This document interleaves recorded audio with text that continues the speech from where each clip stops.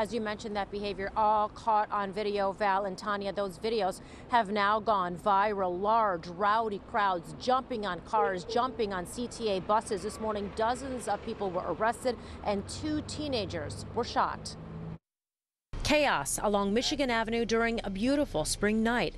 Large crowds of young people captured on cell phone video running around, creating a major disturbance near Millennium Park. When I came back, this whole area was lined with, this street was blocked off by a wall of police up at the next block. The groups running around jumped on cars, CTA buses, and weaved in and out of oncoming traffic. Then a shooting.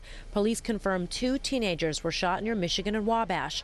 A 16-year-old boy was shot in the arm and a 17-year-old boy was shot in the leg. We've had it almost every year, and I just think the police feel that they don't have support from the mayor and stuff to really do what they have to do. Both Mayor Lori Lightfoot and Mayor-elect Brandon Johnson responded to the violence. This is not the first time that we've addressed these issues, but our young people have an opportunity and a right to enjoy the entirety of our city, but they have to do it in a way that is respectful for people and property. And we did address that over the weekend, and we will continue to address it. Mayor-elect Johnson called the activity, quote, unacceptable, and went on to say, quote, it is not constructive to demonize youth who have otherwise been starved of opportunities in their own communities.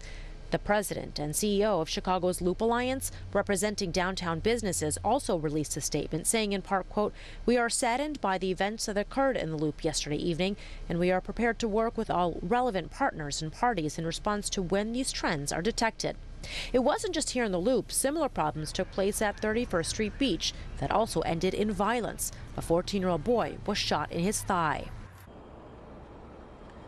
In the end, 15 people were arrested. Police say no one is in custody related to those shootings. Watch breaking news on YouTube. Subscribe to ABC 7 Chicago Eyewitness News.